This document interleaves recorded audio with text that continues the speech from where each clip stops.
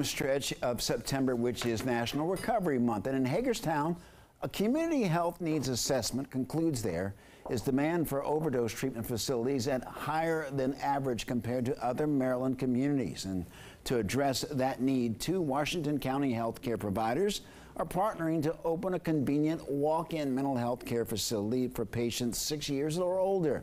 The joint venture combines the staffs of Brook Lane Health Services and Meritus Health. The CEO of Brook Lane, Dr. Jeffrey O'Neill, says the services are available without appointment, and the president of Meritus Health says that the new crisis center will be a huge plus for the community. The new facility is located on the Meritus Health campus in Hagerstown at the Orange Concourse.